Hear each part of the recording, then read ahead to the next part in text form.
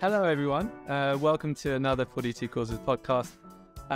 Today, I'm over the moon, ridiculously excited to chat to Amani Duncan, who we had a conversation a few weeks ago, and I think it was supposed to be a 10-minute chat, and we ended up talking for about an hour. So, really looking forward to this chat, and thank you so much for joining us. For those who don't know who you are, I mean, obviously, if you're watching on a video, you can see that you're a multiple award winner because there's literally about 1,000 awards and brilliant photos behind you. But for those of you who don't, but just because you'll probably do a better job than me, what in a few lines, like what is it that you do? and then what is it that I do? Gosh, first of all, thank you, Chris, for your generosity of spirit. I could talk to you for like days on end, and our spouses would be like, "What is wrong with them?" Like, but I just stimulate my mind, and I love your genuine curiosity. It's just so wonderful. But hi everyone, my name is Amani Duncan, and I am formally the CEO of BBH USA, a little creative strategic shop here in the US. I'm sure many of you guys know of the BBH legacy. And I'm currently advising and on the board of several blue chip companies and really enjoying that. I'm a marketer at heart. And so I've spent the majority of my career in marketing functions, but in various industries. I now call myself a foreigner in foreign lands. Advertising has marked the fifth industry that I've successfully gone into. It's just, I think it's part of my entrepreneurial spirit and I gravitate towards legacy, beautiful legacy brands. So I've been in recorded music. You could probably see the Beastie Boys behind me, but I was in the recorded music industry when I first left university and decided to not go into law. And my parents have just now forgiven me for that decision. But it was the right decision, I think. And so I blindly went into music, not even really knowing if you can make a legal, honest living. But I did. And I spent about just under a decade at some of the most iconic record labels in the world, Def Jam. Yeah. You were at Bad Boy Entertainment. That was another phase. Yeah. So I stayed in music for about 10 years. And then I went into brand with Sean Combs, was his chief marketing officer. And I oversaw all 6 of his brands, which was like a dream job, especially for someone who has like an entrepreneurial spirit about them.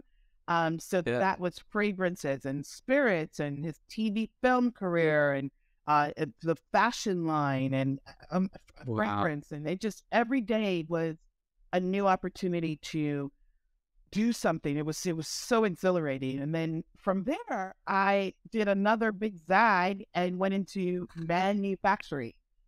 People still scratch their head about it, like what were you doing in manufacturing? But when the oldest American guitar manufacturer calls, which is Martin Guitar, you kind of pick up the phone and you have that, curious conversation with them, which led to 6 glorious years of me running marketing. They didn't have a marketing department before I started.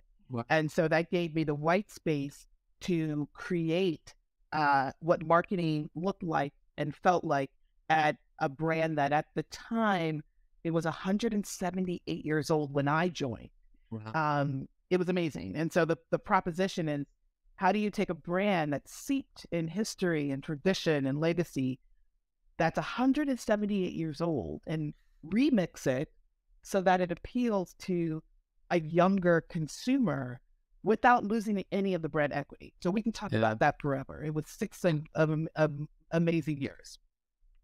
For me, out of interest, I mean, you do hear about these companies every now and then that don't have marketing departments, and they're ginormous. And I don't think that's necessarily a bad or a good thing. It's just a thing. But I heard actually a friend of mine was saying, I think Haribo, the German sweet manufacturer, they didn't have a marketing for years until maybe 5-6 years ago. But when you did that for Martin, how how big was the company at that stage? Was it like hundreds, thousands of people? Yes. So there's, Right. yes, very much so. Yeah. So there was two factories. They had a factory in Nazareth, Pennsylvania, which I didn't know where that was. It's about 60 miles from where I live in South Orange, New Jersey. So it's not that far away, but it's a small town and it's quite lovely. And then they had a sister factory in Navajo, Mexico. And so, you know, there was, it was over, in the Nazareth facility, there was probably 5,000 people. So it was quite large. And then roughly around that number, give or take, in Mexico. And they were trying to reach $100 million revenue mark. And I joined that year that they were trying to reach that mark. And I want to say through the enhanced marketing, we were able to achieve that goal. You know, it's interesting when you have companies that don't have marketing. Sometimes they tend to mesh it with sales, which was the paradigm at Martin Guitar. But it's funny, whenever I usually go into a company, it's mainly because the company needs a little help. Like maybe they've lost their way, maybe they need a refresh. And that was the case with this beautiful heritage manufacturing company. They were losing market share, to be quite honest, to a very young upstart guitar manufacturer called Taylor Guitars. And so they were losing market share. And it's so interesting when you are in the eye of the storm. It's really hard to see things clearly. So that's why when I come into companies, especially being a foreigner in foreign lands, I come in very fresh. I don't have any baggage. I don't have any, I'm not tethered to anything. So I'm seeing things very clearly. And so for me, the reason why they were losing market share was very apparent. And it wasn't so much that they didn't have marketing. It was just that the other company was talking to a demographic that Martin simply wasn't talking to. That's all. Martin had a very core consumer, and they were kind of playing in the pocket. And so my job was to remix that without losing any brand equity, because that would be like cutting your nose off in spite of your face, but remixing it a little bit so that it did appeal to a very young consumer base. So it was quite the pendulum swing, but it worked. I mean, bravo. Thank you. All right, so I don't even know where to start because there's so many different places we could go in this conversation. But what I'd love to do after that, from Martin, I went into media. So I went to Viacom, CBS, and then after that, I ended up in advertising. I thought maybe a good place to start is like right at the beginning. You said that you were supposed to go into law, was it? So how did you get into your first role? Like, what was how did it all start? Because I mean, it seems like throughout there's always been a thread. If I look at your sort of digital CV and from what you've been telling me in our chats, there is a thread of kind of music and entertainment. Like, did this start from a young age? Like when you were growing up, were you like, I want to work in that industry one day, or like how did it come about? So going all the way back to my youth, I grew up in a very musical household. I was told that at a very young age, around 4 or 5, I walked up to my family's piano, and I started plucking out melodies. My dad, God rest his soul, he was a musician by love. He was an electrical engineer by trade, a musician, jazz musician by love. And so he played every instrument. Our house was constantly filled with music. My dad played the piano. His true love was the flute. So he really dedicated his life to being a flautist. My mom played guitar, a Martin guitar. My sister played violin, and I played piano. And so we always grew up in a very musical household. We listened to we weren't allowed to listen to the radio growing up, but we listened to records. And so our house was constantly filled with some form of music, whether it was on the record player or whether it was us kind of all playing together. And so that was always core to who I was, who my family is. But I never thought about a career in music. Early on, they thought I was going to be a classical pianist. I went to a conservatory, the whole nine, but it wasn't my love. I just enjoyed playing the piano.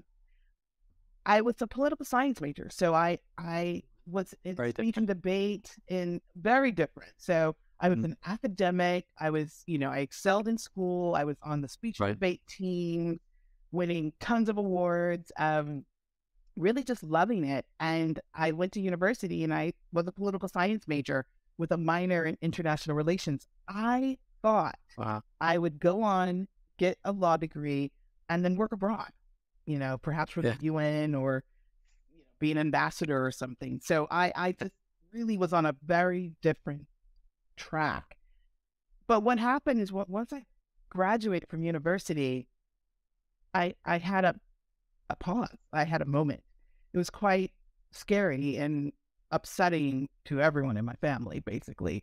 But for me, it was scary in the sense that for the first time in my very young life, I was questioning, was this the path I wanted to take, or was this a path that was simply told to me over and over again throughout my life?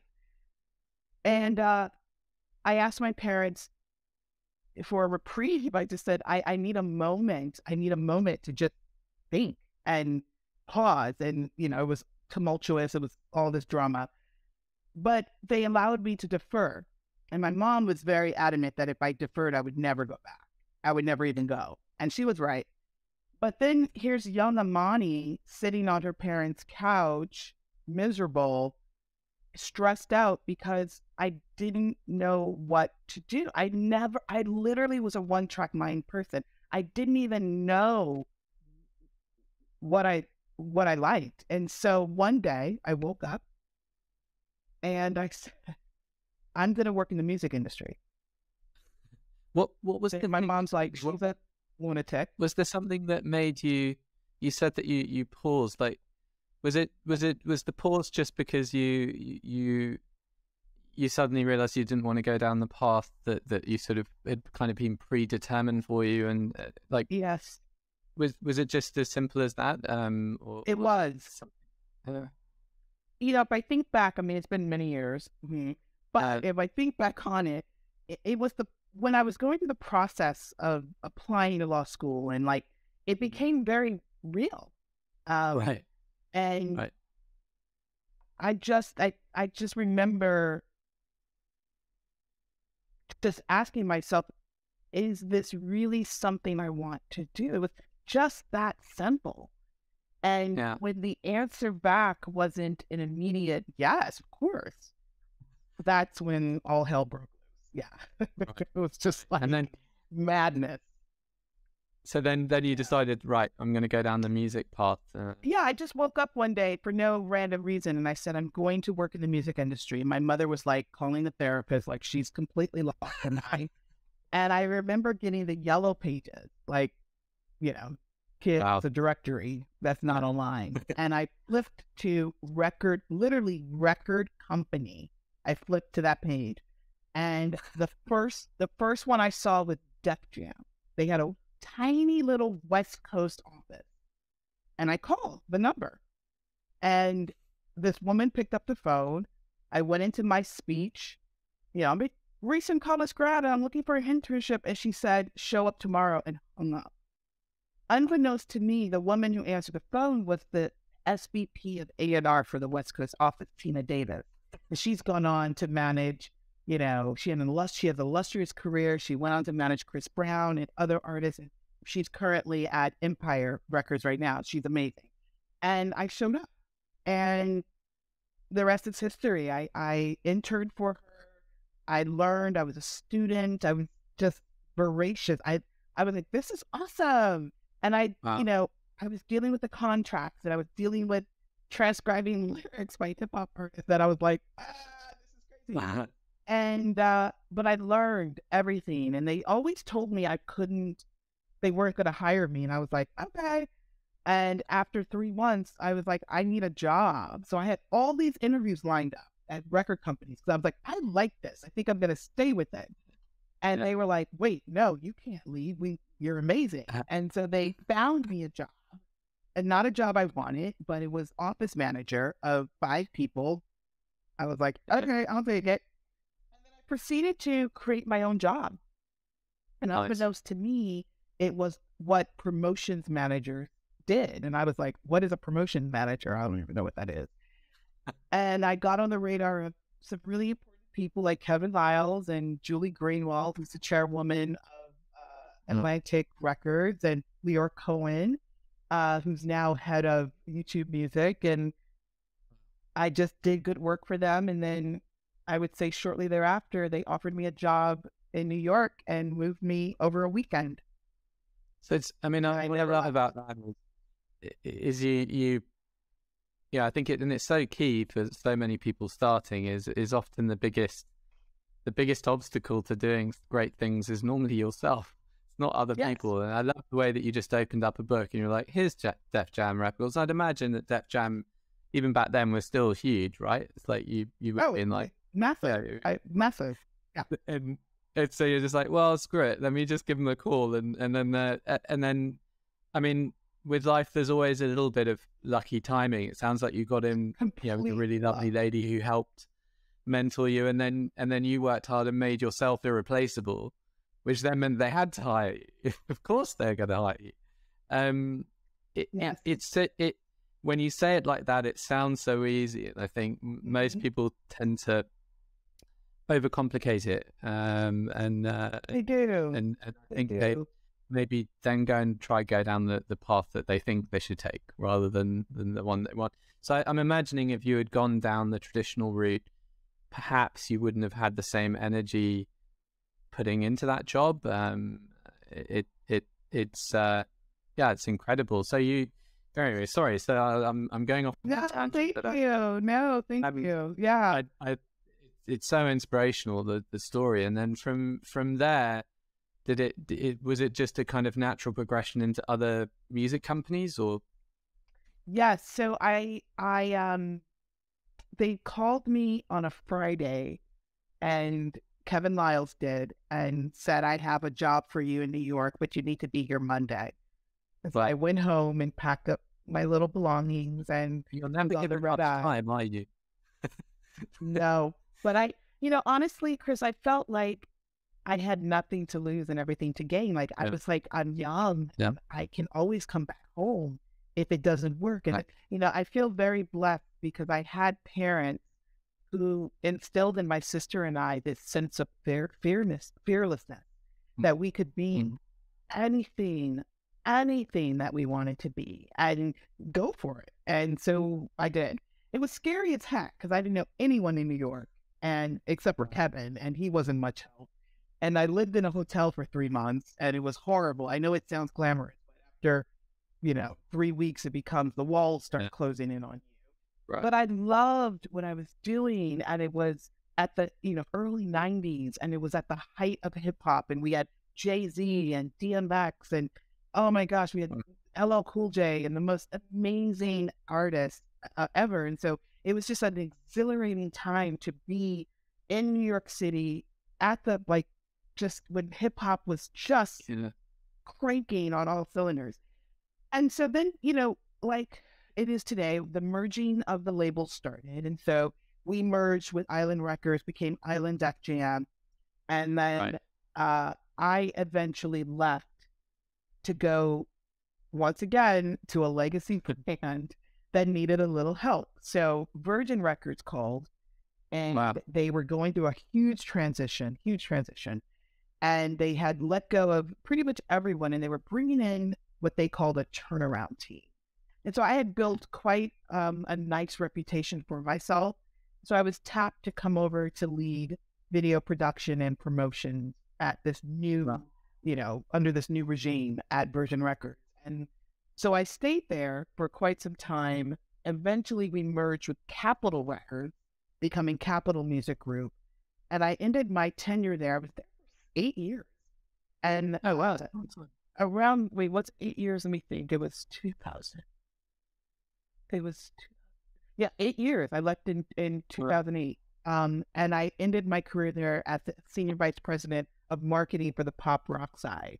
So I had transitioned from hip hop to eventually doing the entire roster, all genres, at a major record company. And I'm very proud of that staff, because when that had happened back at Def Jam, I was one of 3 Black people that did the entire roster at a major record company. So I was very proud of like being part of that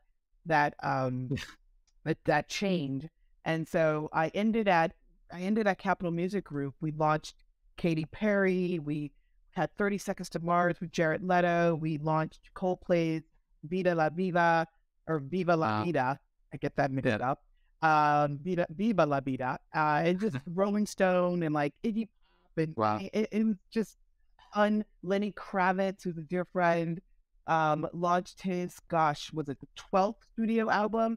I mean, it was just and Gorillaz, which was the joy of my life, working with Damon Albarn and with Danger Mouse. And so I left there, and when I did, it was on a high, but I went over to Sean. I became his chief marketing officer. So again, still with an entertainment underlay, but went over to straight brand.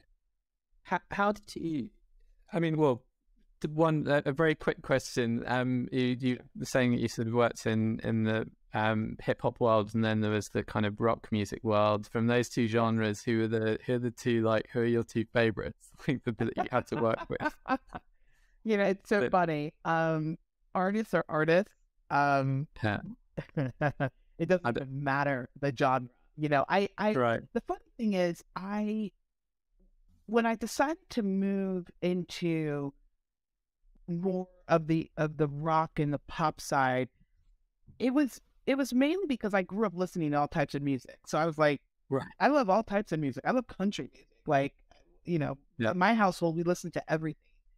And I was kind of bored because I was doing visual. I was doing video production and promotions. So I got a little bored with what the hip hop artists were doing. It was all formulaic. It was one thing. It was a bit misogynistic, to say the least. And I was just like, I don't want to be a part of that. I need us to do some real creativity. I remember trying to push Jay-Z and trying to push artists into like doing something different with their visuals.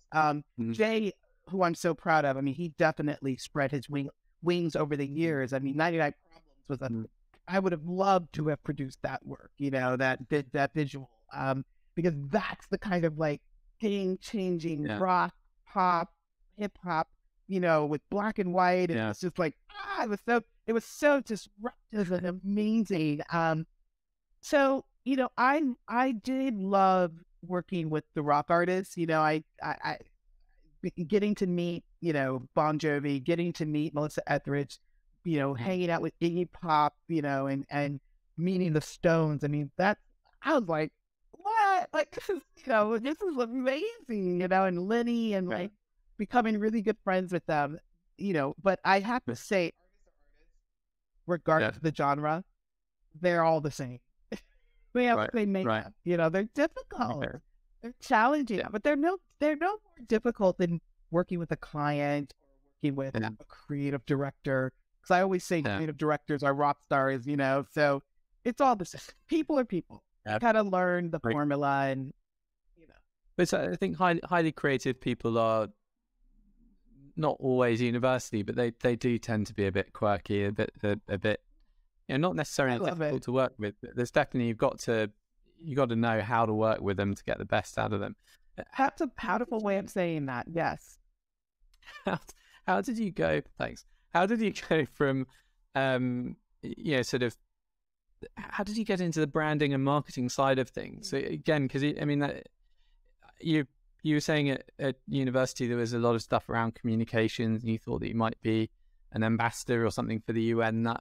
There's a lot of intersection, I guess, with branding and marketing with that. It's all ultimately communications. So, absolutely.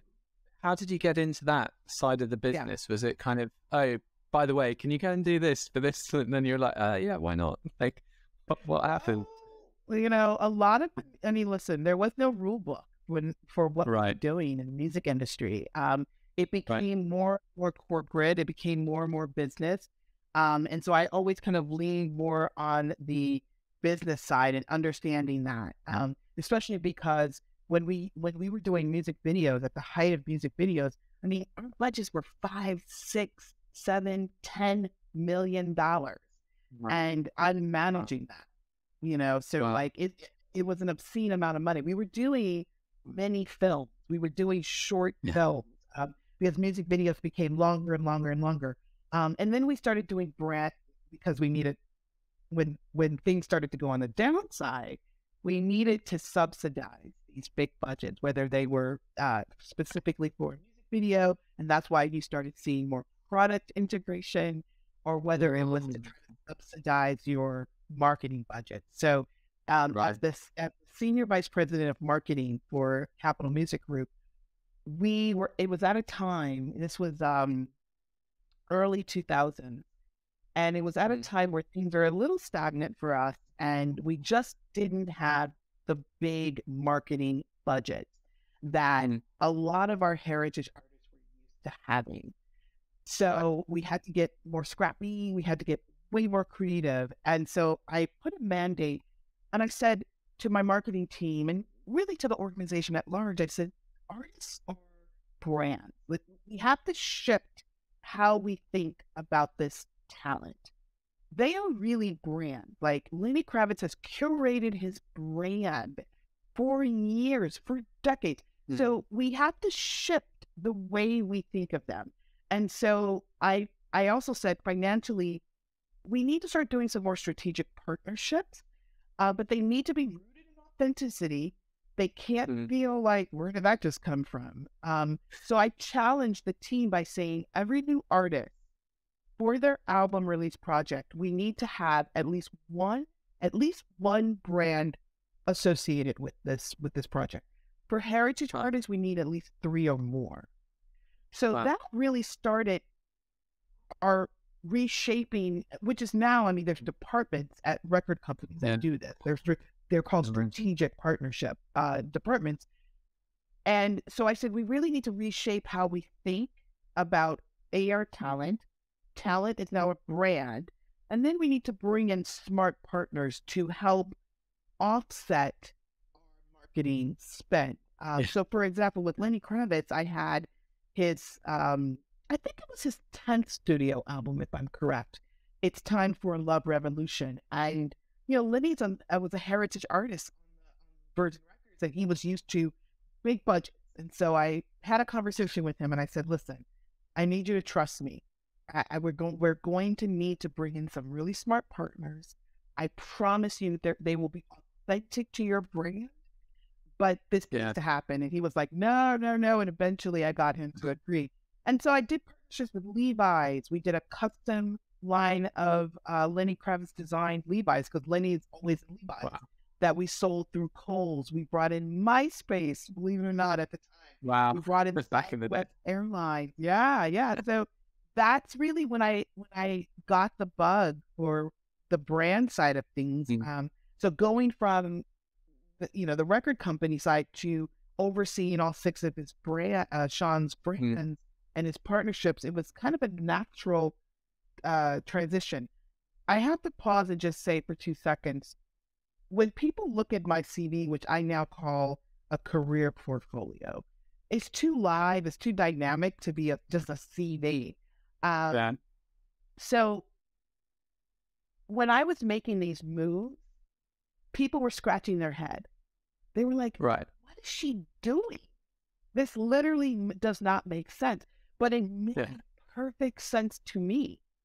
Because I realized early in my career in the record business how people want to brand you, how people want to put you in a pocket, like, oh, you're this, you're that person.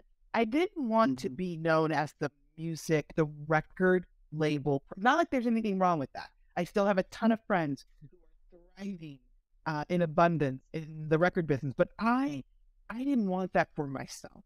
I wanted to Right. simply be known as a very smart business woman. And Right. so curiosity, being curious, just like young Amani who looked in the yellow pages and found record company, that spirit has followed me throughout my entire career.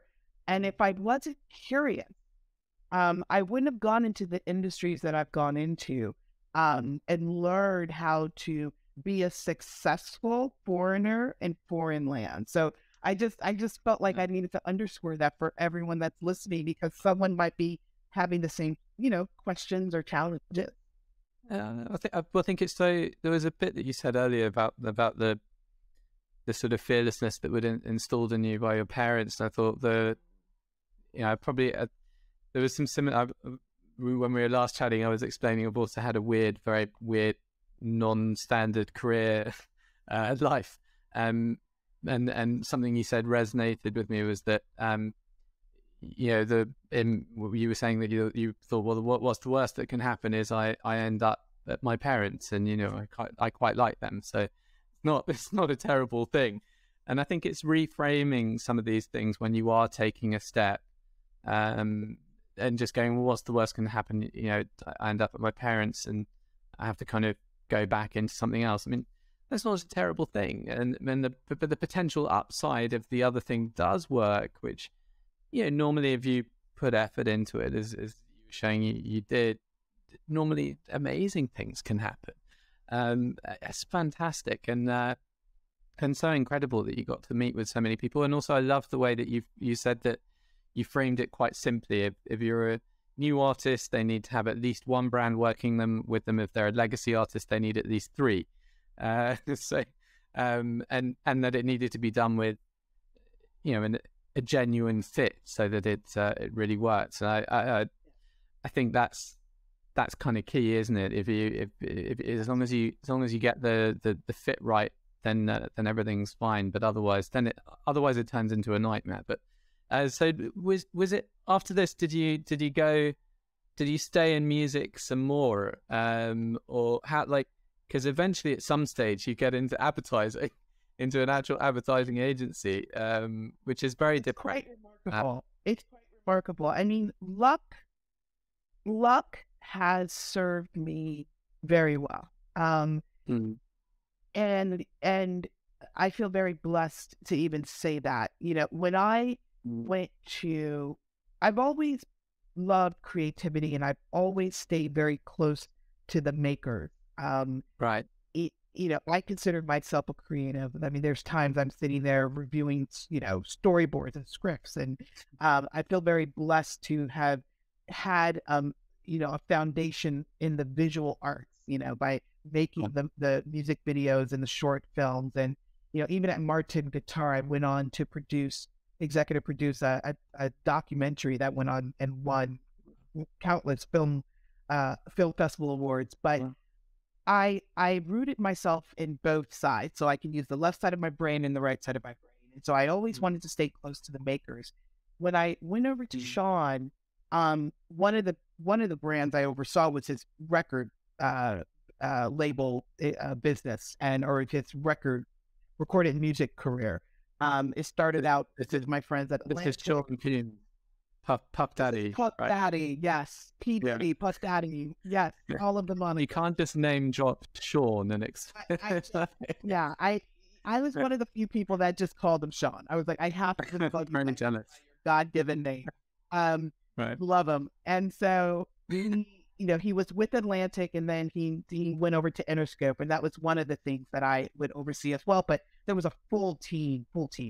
So I was just kind of on the top of it, kind of looking down, making sure everything stayed on track. But he had a in-house agency called Blue Flame. Wow. And they were really just an agency that worked on whatever projects he was working on, whether it was for I Am King fragrance launch, or with Diageo for the launch of a new Ciroc flavor. I mean, that's kind of what they did. But I wanted the agency to grow. And so I said, well, we need to become a pitching agency. Like, we actually need to pitch for new business. And created that and brought in some really smart thinkers, some really smart creatives. One of them was Shannon Washington, who's now the chief creative officer over at RGA here in the States. And she does have a global remit as well. And so we started pitching. And then from that, I joined the ABC Global Board. And I, agency life was always kind of circling me. When I was always the client, I was forever the client. And I think that, just the jump to advertising quickly, I think that was one of my, I should speak in more affirmative. I know that's one of my superpowers because I'm a client whisperer. Right. The clients all the new business that we were able to garner at BBH USA, I had a hand in bringing them in. And I think it was for the first time they had someone that truly understood the pain point.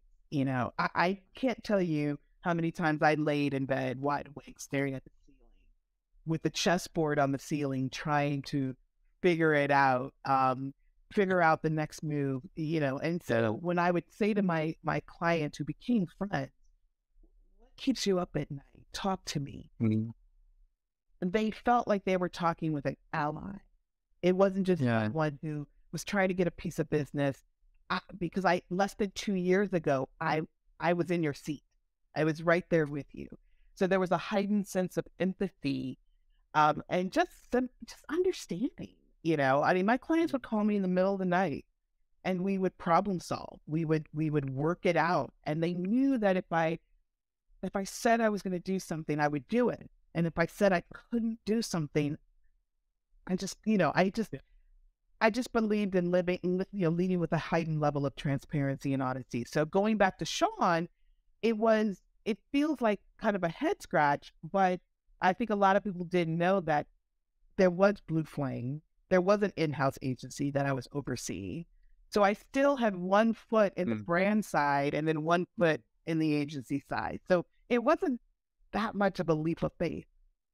Yeah, it sounds like you love being close to where the stuff's been made, which I guess then helps explain why you sort of then dove into the sort of the agency world. I mean, it's perhaps not as profitable. I don't know what the right words to say, but it's definitely more exciting. I mean, it just generally in life, the closer you are to the money, the more your margins, generally speaking. So I think when you do go to the agency side, I mean, I'm not saying that they're necessarily struggling with money, but it is, you normally have to think a bit smarter. So you don't have quite so much wiggle room as when you are the brand yourself, generally speaking. Well, you're right on. When you joined BBH, was that after Sean then? No. There's a few more in between there, believe it or not. I know. I wasn't done yet. So when I left Sean, because curiosity just got me once again. It's my life. I'll never forget, Chris. I was sitting in the big corner office, right at Times Square. And the phone rang, and I picked up, and it was a recruiter. And I'm always surprised when recruiters get my number. I'm like, is it listed somewhere? Like, oh my God, I need to take it down. It was this amazing recruiter who's become such a good friend. And he said, I found your information. And I'm like, how? But okay. And he said, I have an opportunity I would love to talk to you about, but don't hang up the phone. Oh God. He goes, it's with Martin guitar. And of course, my mom plays every artist, their chops plays a Martin. Like, come on, And I was like, keep talking. Like, okay, I'm shocked at this point. Like, guitar. They're looking to start a marketing department. They're looking for a head of marketing. I'm like, okay. He's like, but don't hang up. I'm like, okay. He's like, it's in Nazareth, Pennsylvania. I'm like, birthplace of Christ? Like, what are you talking about? Like, where's Nazareth, Pennsylvania? I'm like, what are you talking about? And curiosity got me, and I went and visited the factory. I mean, I think people don't realize, like, I didn't work in an office. I worked in a working factory with blue collar workers. So just another tool to add to the toolbox. It's rusty. It's another, but it's another way that you got closer to the creators again, as well. The makers. Yeah. My first year at Martin, people would say they were looking for me. They were like, "Oh, she's on the factory floor." I mean, I spent I was in awe of luthiers. I mean, Martin still does so much by hand in the construction of a guitar. And, there's only a few things that are automated. And these instruments are world renowned. And I was so curious about the process, but also the people, because you have multi-generational workers at Martin. You would see the son, and then his mom, and then his dad, and then his grandmother, and his uncle, and his aunt. Like, it was unbelievable. And, you walk into the factory and, I will never get over that smell of mahogany and wood. Oh, it was just intoxicating. I mean, I stayed there for 6 years. I loved it more than I even could imagine. And it still reaps benefits. I sit on the board of Fender Guitars because I firmly believe, because of the fact that not only did I tick the boxes of the remit for the board seat. I mean, how many times are you going to find a Black woman CEO who worked at the leading guitar manufacturer of acoustic guitars? I mean, like, I'm a unicorn. So, it was a wonderful experience. Yeah. It was, and knows all the musicians. and all the musicians. But this time I got to work with some of the most amazing people, like, Crosby, Stills and Nash. Oh, God rest his soul, David Crosby. Roseanne Cash, Jason Isbell, Sturgill Simpson, the Avett Brothers. Like, I mean, it was just mind-boggling, the artists that I got to work with and bring them on as Martin ambassador. And Sharon, like, sweetheart, brought him on board, and it was great. We need to know your Spotify username, so we can follow. I mean, I'd imagine it's massively eclectic. I want all your playlists. I mean, honestly, like Miles Davis to I don't know. I'm so keen. That's my weekend sorted. I just need to find Amani's playlist on Spotify, and then I'm done. I'll stick to a genre, And then from there, I went to media. The fourth right. And this was the Viacom. Yes, the Viacom, and then became Viacom CBS, obviously, and with the merger. And I oversaw, music for MTV and VH1 and all the channels. I mean, it was incredible. And then an MTV award. Just had an MTV award behind you. Yes. Yeah, but I have a few moon persons. We call them moon persons. Of course you have a few. And I have a few because one of the things was I executive produced several VMAs, which is lovely. So I have a few of these. So, the good thing is that, again, staying close to the makers, was able to put on my EP hat again and really transform what the VMAs, the Video Music Awards, and the European Music Awards, just transform what it meant for not only the viewers, because we did some really bold partnerships, digital partnerships, but it also, changed what it meant to the artists and to the record labels and to the managers. People started, tying their album releases once again to the VMAs. We had for the first time a Spanish language performer, which was Maluma. For the first time, it was just crazy. Had J-Lo as the video vanguard, had Missy Elliott at the video vanguard 1 year.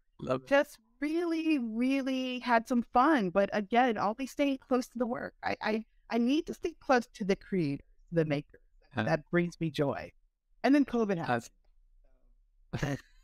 It's great. And then when you joined BBH, if I remember rightly, it was not in a good space. So it sounds like, again, you know, there's a similarity in that often you're brought in to, you know, problem solve a sort of maybe a very famous brand, but one that's in trouble. And I can see, you know, even just on this call, hopefully anyone who's listening, you can kind of get a sense that your energy levels are sort of, you know, at least 20,000 out of 10.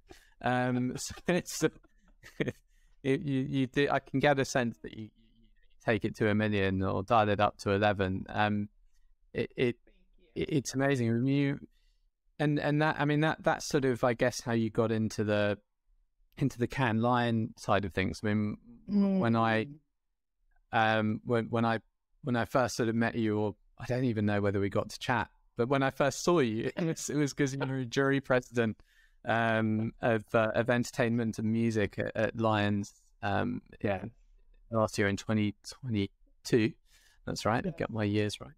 And you picked some amazing stuff there. I mean, I'm probably going to flirt through very quickly BBH roles, because one of the other reasons why I really thought it'd be lovely to chat is there are so many people who listen to this podcast who enter awards, who would love to enter awards, but maybe haven't found success yet.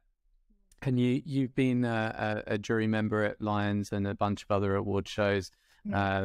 You're currently, just found out, a double president of Dubai Lynx. Just like the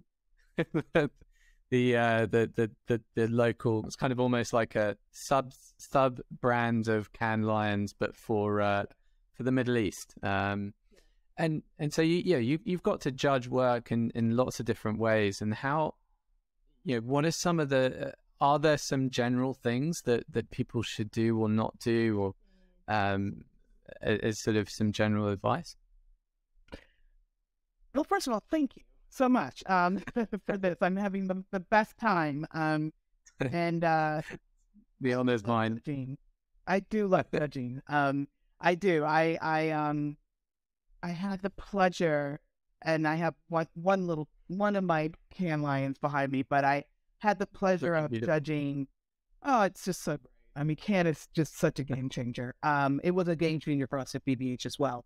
I had the pleasure and the privilege of judging the 2020 and 2021 Cannes Lions for Entertainment for Music with Wyclef Jean, who was the jury president. And that was a very healthy time, because we were judging 2 years worth of work. It was very, very intense. And very intense. And then again, they asked me to come back as jury president for the same award category, Entertainment for Music, for 2022. And then this year I'm heading to Dubai. So I'm very excited. One thing that I always tell the juries at the beginning of the process is there's no better indicator than your gut. If there is work that you see that you're like, oh, God, why did we do this? Or work that you're jealous of, you know, that's work that you should probably put over in this like good box, you know, like, oh, right. Because there's nothing better than your gut. I mean, the Grand Prix that we awarded last year for Entertainment for Music was literally the upset of the awards, because no one saw it coming. It was just a piece of work that emotionally, like, we were just so tethered to it. It beat out all the usual suspects, the Lil Nas X and the Beyoncés, and this was this, like, not low budget, but compared to all the big budgets, you know, projects that we were looking at, this wasn't even close, you know, but it was impactful, and it was urgent, and it was timely, and it needed to be highlighted. So I say that to kind of give everyone a piece of advice, which is two things. we see a lot of work that is just in every category, and it doesn't make sense. So it's just quickly dismissed. We're just like, they don't even meet the criteria. Like, Right. my first recommendation is be very thoughtful and intentional around your submission. A, it will save you money, and B, it will increase your chances of actually possibly making the coveted shortlist and then maybe even a medal. B, just don't randomly enter. It doesn't serve you. Quantity is not quality. So that's my first piece of advice. And the second piece of advice is, make the work appealing. To my point, the Grand Prix, which was This Is Not America, for Entertainment for Music last year, it was not anything that we saw coming. It stunned us all. We spent hours debating this one piece of work. And that is the beauty of Cannes Lions. That is what you hope to get. That is like to have those robust and provocative and exciting conversations around a piece of work that just stumped you. You were just like, where did this come from? Like, oh my God. Like, I literally left one day of judging where we locked in the shortlist thinking that this piece of work, even though we talked about it, I was convinced we were going in a different direction. And so I even started like kind of writing out my notes and my quote. I was so convinced we were going in a different direction. And then the next morning I show up in the jury room where this was the day we're awarding medals. So it's a very intense day. It's all business, all jokes aside. I'm running it tight. I'm like, we can't make mistakes because this is a Cannes Lion, and then we're going to do the Grand Prix. Like, this is the Oscars. So, we got to be serious. And when that piece of work rose, I had to stop. I said, first of all, I can't believe we're going to be this bold. I can't believe we're actually going there. And at that moment, I could not have been more proud of my jury. I had a killer jury. I was just like a proud mama. So my second piece of key advice is make the work. Give us FOMO. Make us jealous that we didn't make this piece of work ourselves, because these award shows, the world is watching. Brand marketers, CMOs, the industry, the work that is on the short list and actually is awarded a medal, we are setting the tone and tenor for the subsequent year. We are literally putting our stamp of approval on this body of work, saying, this is excellence. And this is what we expect to see, and then some in subsequent years. So the bar is set. Let's see next year who's gonna top it. And so that's why I love judging. I think there were two interesting things that I took from that. One was that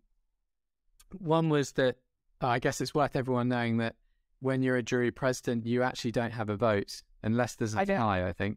So that's probably why you're saying you're so surprised, because you're actually not allowed to vote yourself.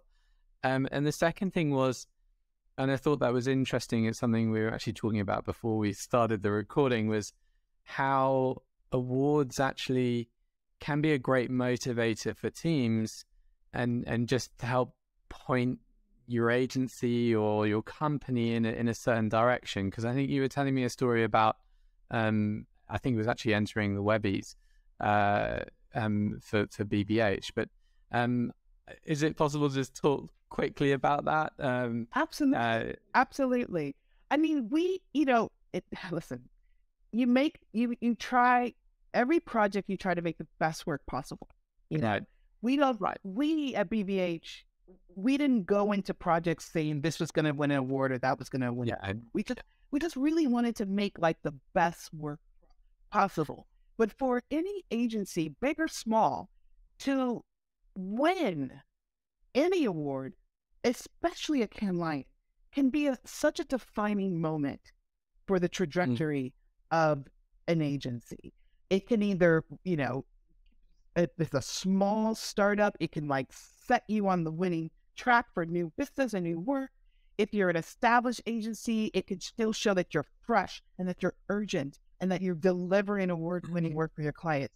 So regardless of where you are in the stage of your experience at an agency, it can just reap such great benefits. It definitely did for us. We were rebuilding who BBH was in the US of A, and the amount of awards that we won over the 2 years that I was CEO was staggering. It was staggering. And it really it was the amount of positive noise and momentum that we needed to really continue to ride that wave. And, the conversation we had earlier about the Webbies, BBH, as an example, was here in the States, we were really known for our film work, for doing big, amazing film work. I mean, heck, BBH New York launched Dear Sophie for Google Chrome. I mean, that body of work still resonates today. So when I became CEO, we really wanted to diversify our offering. And we didn't want to be just put in a box, because that is limiting, as we all know, from a creative standpoint, but also from a business standpoint. And so we wanted to take on projects that got us into digital and social and experiential. And so we really took our clients into that area, broadening our reach. And we won, several Webbies around that work, which really kind of set that tone and tenor for us and broke us out of that box that we had found ourselves in. So it really can add to your bottom line, but also to your creativity. Yes, I remember I was lucky enough to work at Ogilvy at a period when we were winning tons of awards, and it galvanizes all the people in the company as well so much. Like the energy you get from it, and it's it's such a lovely thing if you can do it. And I agree. I think it's sort of nice to sort of as another sort of way to target, and it also helps individuals within the agency and their own careers so much. Absolutely. So I mean, we're everyone. So I enter lots of Cannes Lions. This message is sponsored by Cannes Lions. But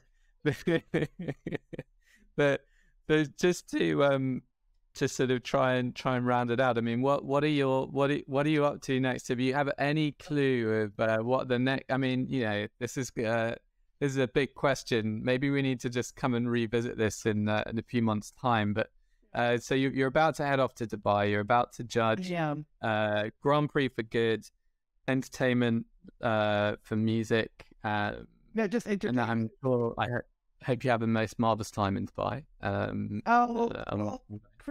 Thank you. Jealous. I mean, we could talk forever. This was such a great conversation. As far as what I'm doing next, it will be revealed very soon. So I'm glad to come back and talk about that.